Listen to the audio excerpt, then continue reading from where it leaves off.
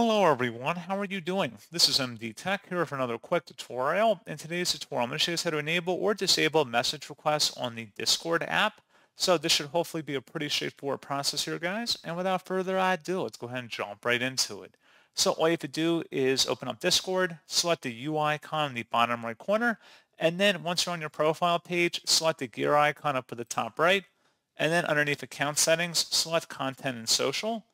And then scroll down on this page underneath server defaults where it says message request.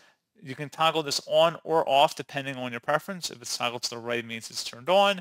If it's toggled to the left, it means it's disabled. You can also turn on and off friend requests as well.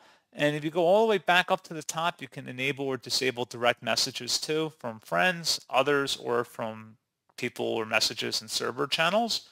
So pretty straightforward process on that, guys. And as always, thank you for watching. I do hope that I was able to help you out, and I do look forward to catching you all in the next tutorial. Goodbye.